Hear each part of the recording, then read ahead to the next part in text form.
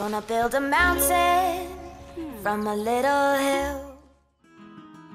Hey guys, and thank you so much for tuning in to my channel. My name is the Lady Designer, and today we are finally back with a City Zoo episode. And of course, in this episode, we're going to add one of the new animals of the Wetlands Animals pack. And obviously, we're going to kick off with the lovely Capybara. So if you're interested in grabbing the Wetlands Animal pack yourself, our channel is sponsored by Instant Gaming. And via their website, you can get a Steam key for the Wetlands Animal pack and any other Planet Zoo pack with a really great discount. So if you order via their website, you will get a great discount and you will also be supporting the channel. I will make sure to put a link in the description of this video and in the pinned message of the comment section so you can easily find it. Now, I actually had a bit of an issue editing the planning map for my City Zoo. I will make sure to send it in my Discord server for anyone that is interested in this new planning. Like, the thing with this new pack is that there are so many animals from different type of continents. So the otter, crane, and buffalo are from Asia, and as we still have quite enough space left in Little Asia, it is pretty easy to add these animals in this Asia area. Now, the crested newt is from Europe, but in all honesty, I'm not really going to bother to add this exhibit animal in our European area because one, the European area is completely finished basically, and two, I just don't really get super excited of the idea of adding just one exhibit animal in this area, and I don't really find like a fitting spot for them here anyways. Like, if I would think of any area that I would be able to add this exhibit animal in Europe, I don't really think there is space for them in this area, to be honest.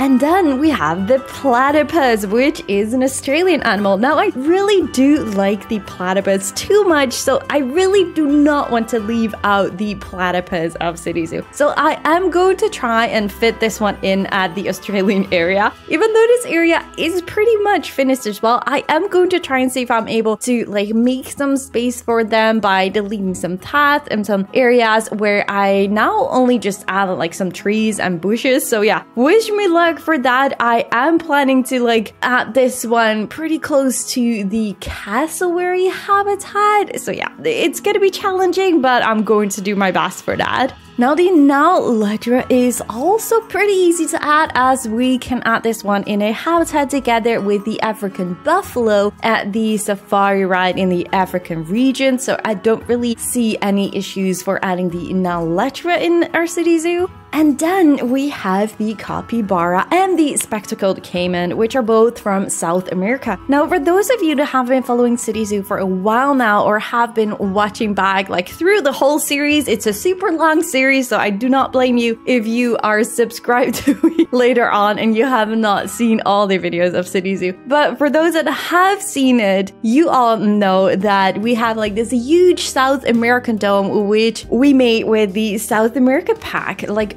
right outside of this dome at the entrance, we have like a habitat for the lovely giant otter. But other than that, looking at my Little Asia planning, there is barely any space left for more South American animals. Now, as the caiman doesn't really excite me too much, I'm sorry for anyone that doesn't agree with me. But yeah, I decided to not add the spectacled caiman in City Zoo. But I obviously cannot say the same about the capybara. I absolutely love the capybara, so I just had to make some space for the capybara in our City Zoo. So this is going to be a pretty small habitat, as I am really using this little area of space which is left at the front of the South American dome and on like the side of the giant otter habitat. Like, the keeper's gate you are seeing on like the walls of the dome is actually the keeper's gate for the giant anteater, which is located on the inside of the dome. Now, I did also have some issues with finding some inspiration for this capybara habitat, to be honest, as I couldn't really find that much online, unfortunately. So I really had to go with my own imagination for this one, which was sometimes a bit of a struggle, honestly. But obviously, we just have to use the new hot water tabs, I think they're called, for the capybara, as these animations are just too cute seeing them enjoying this hot water. So this is going to be the main focus of the habitat, which probably everyone going to do when building a capybara habitat. So it's not really surprising now, is it? Now, I wasn't really sure in the beginning what kind of fence I should use, so I did change this a few times until I was happy with some glass fences in front of the habitat. But before that, I actually removed it all first, so I could actually add a little bit of a bigger path, because I first started with like this 4-meter wide path, which actually felt a little bit too small. So I later added, I think, the 5 or 6 meter wide path instead, which does look a lot better, to be completely honest. So the guests will be able to see the capybara bathing really up close as they are standing right in front of the water area, basically. And I added like these hot water enrichment items in the rocks on the back side of the water area. So there will be like 2 big and 1 small enrichment item on the left side of the water section, and then on the right side there will be 1 more, I think the tallest enrichment item with the hot water. So in total we potentially could have like 4 capybaras enjoying the hot water at the same time in this habitat. Now I do have to admit, with City Zoo being so big and asking so much of my FPS at this point, I have honestly no idea if the capybaras are actually able to use the enrichment items. I do think so, as the traversable area goes through the water, and I didn't really have any issues with like the overview video of the pack with the water section and the capybara. So I do think that it's working, but hopefully I'm able to catch their bathing in the cinematic shots at the end of this video. But as of right now, I really have no idea if they're actually able to use it, to be honest. So when the enrichment items were in place, I created this cave viewing on the left side of the habitat. This also is definitely to avoid like the whole habitat to be completely open and make the habitat more interesting in general, so the guests can really explore it on different sides of the capybara habitat.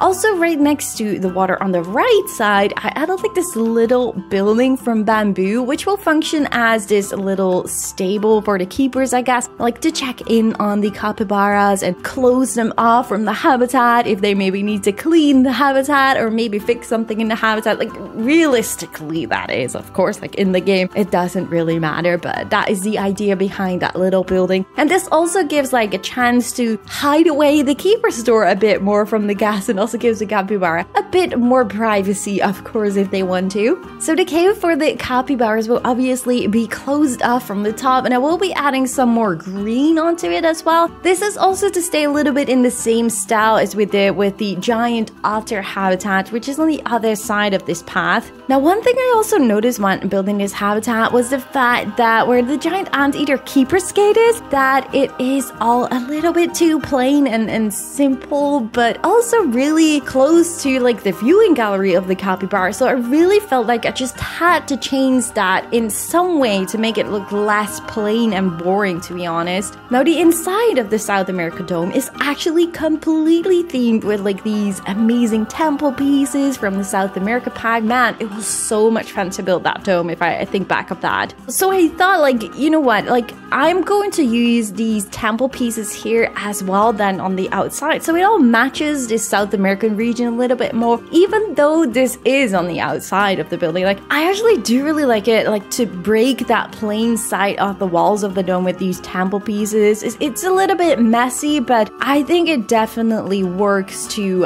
get like that indoor vibe a little bit on the outside, but not too much, if that makes any sense. But this also made me feel like I should maybe add some more temple pieces in the habitat itself of the capybaras to all make it like match and blend in a little bit more. So I did add like these broken temple pieces a little bit throughout the whole habitat as well, and I really do like how this has turned out in the end, even though it's something I mostly try to avoid to go too much thematic on the outside. I'm really happy that I just broke that rule basically and just went a little bit more thematic for this habitat and on the outside. So on the left side of the cave, there was still like this area I didn't really have any idea for until I realized I could maybe play around a little bit with like the aquatic rock stair pieces. Like this definitely helped a bit to make this area on the left side look a little bit more interesting in my opinion. And I'm also really happy how this area has turned out in the end. I wasn't really happy with it at first, but yeah, I think this little staircase definitely did the trick for this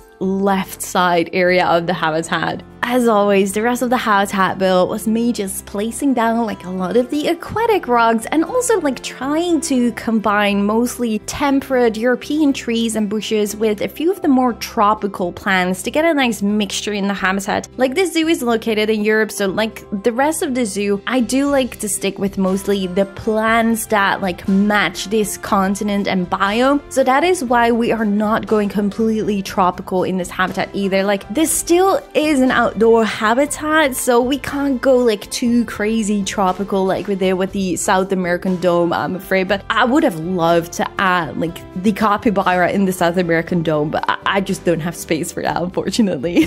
But I think we definitely have a really nice habitat here for the capybara for them to enjoy some nice bathing. And I am obviously very curious what you all think of this capybara habitat in our city zoo, and what you of course think of the wetlands animal pack. Do let me know in the comments down below, and also do tell me what is your most favorite animal of the pack so far. Leave a like at the video if you guys enjoyed and if this video inspires you for your own builds, and of course do not forget to subscribe if you haven't already. And if you're looking for more Planet Zoo inspiration, I definitely have you covered on the channel. Also do not forget to check out Instant Gaming for some nice discounts on the Wetlands Animal Pack, other Planet Zoo packs, and of course other games as well, with the link in the description and in the pinned message of the comment section. And yeah, I just really do hope to see you guys all in the next one. Thank you guys so much for watching. Bye guys!